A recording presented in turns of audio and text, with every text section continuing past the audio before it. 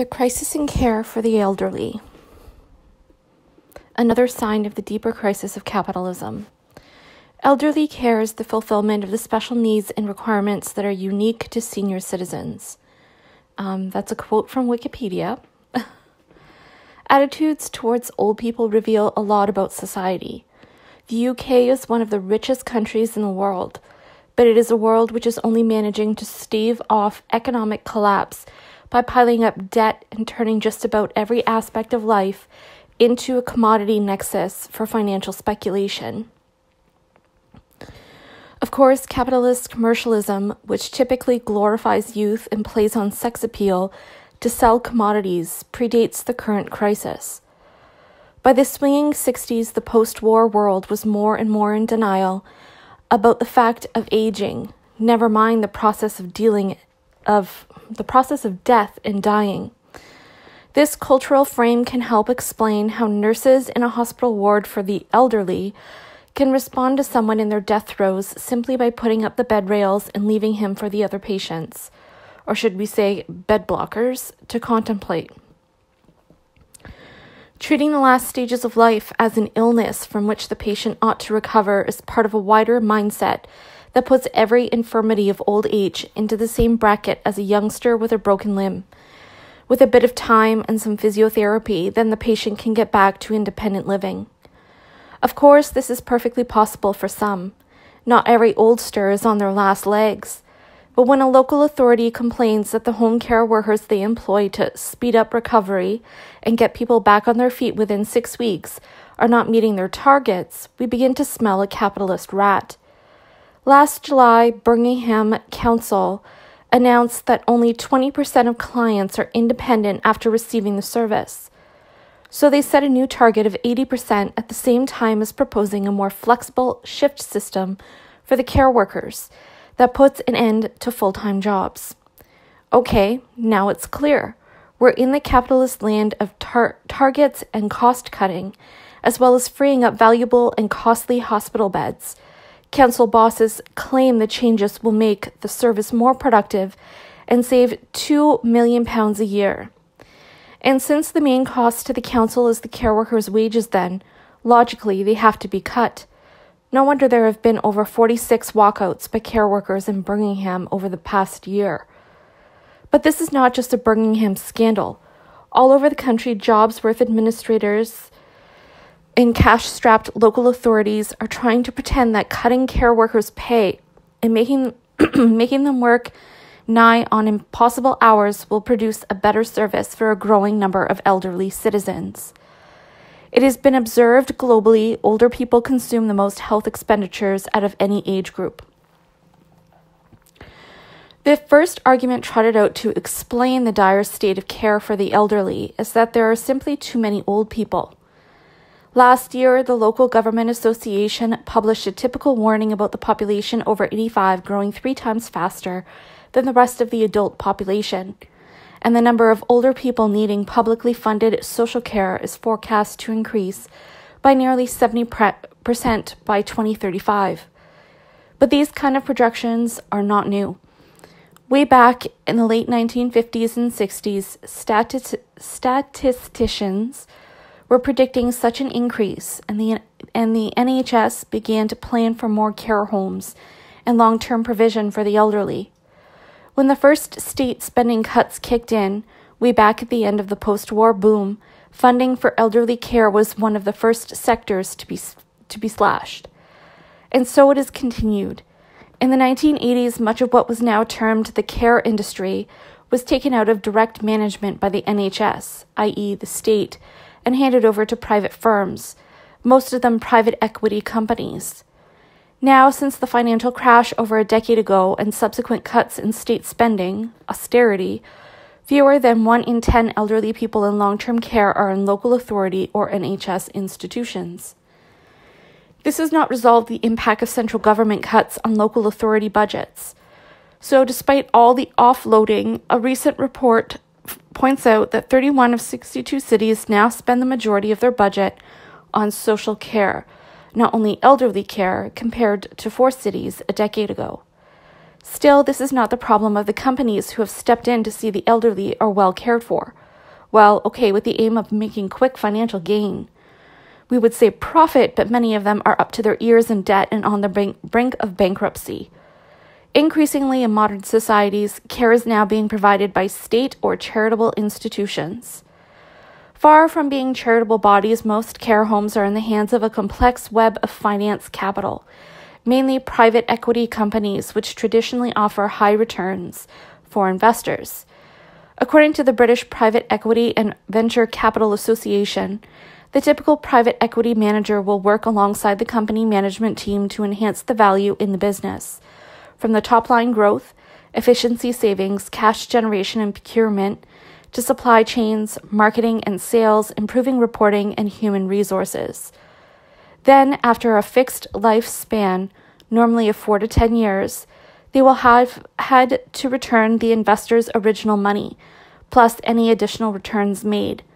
In other words, these are financial sharks out to make a quick kill.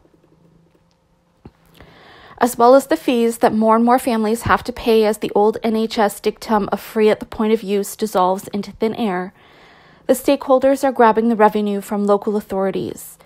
About 60% of care homes residents still get some funding from LAs.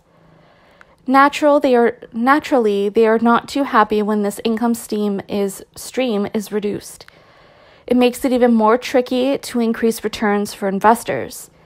Apart from borrowing against the estimated market value of the business, the main way these sharks look to increase their returns is by cutting the running costs of the homes. And of course, the biggest expense for them is the wage bill.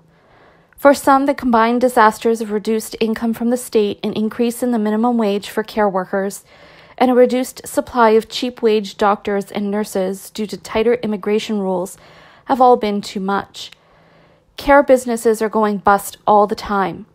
In November, the Financial Times recorded the FTSE 250 listed outsourcer Mighty sold its domiciliary care business for £2 last year after racking up large losses, while Mears said last year that it was losing £3 million a year on its home care business and was handing back unprofitable local authority contracts. These are the small fry. In 2011, the bankruptcy of Southern Cross, so far the biggest care home business to go bust, created a scandal and human disaster for many old people who found themselves being wrenched from familiar surroundings and friends and farmed out to other homes like a bunch of animals. There is danger of something like this happening again. Last October, the Care Quality Commission told local authorities to make contingency plans for the collapse of one of the biggest home care providers, Allied Healthcare, owned by a German private equity firm Aurelius, after being bought up from Saga for £18 million in 2015, which lacked the ongoing funding or new investment necessary to ensure the business can operate beyond November 30th, 2018. In the event, the company was sold on to another dodgy financial group for an undisclosed amount, which promised to guarantee no disruption to people's care. Well, that's a relief, but the writing is on the wall. At some point, another major care provider collapsed and a media outcry is in the offing. All this translates into increasing misery in the real world. On the one hand, senior citizens are not being looked after as they should and could be, whether at home or in residential care. At home, people with terminal illnesses can be left to a night of agony because a carer is not qualified to administer pain relievers. 15 minutes or half an hour for someone, often a stranger, to provide personal or household care, depending on job description, is a joke and can leave the client simply wishing to be left alone. Negative reports are increasing, including complaints of disturbing experiences in residential care, ranging from neglect to callous treatment and sometimes outright cruelty.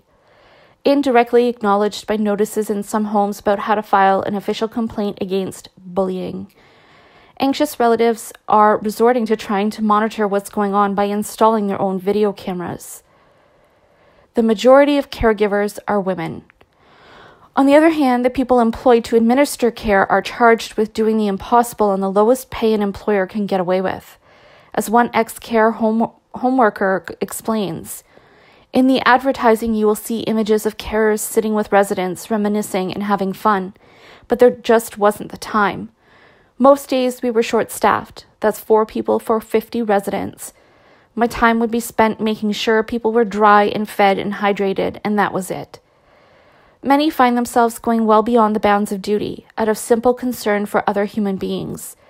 Home carers who have to supply their own car visit up to 6 clients in 1 hour and possibly fill in a worksheet for each visit are an equally nonsensical position.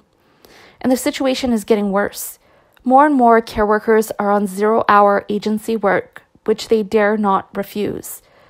Last year, one of Britain's care agencies, New Cross Healthcare Solutions, made the headlines for docking pay and fining workers who called in sick, £50.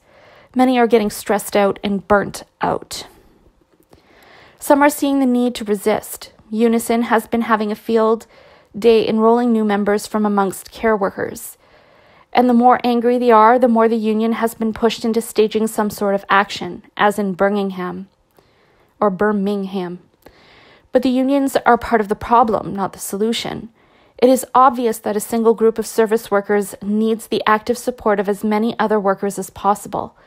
It is equally obvious that actions limited to one local authority or city are easy to contain and pick off one by one. Of course, this is not just a care workers or service sector dilemma. The most pressing problem is that there really are no solutions within crisis-ridden, class-divided capitalism, where a tiny minority at the top are getting richer as the living standards of everyone else are being ground down. The answer is not futile calls to defend the NHS. As we said, the NHS mess is as a result of the deeper capitalist crisis, for which there is no civilized solution.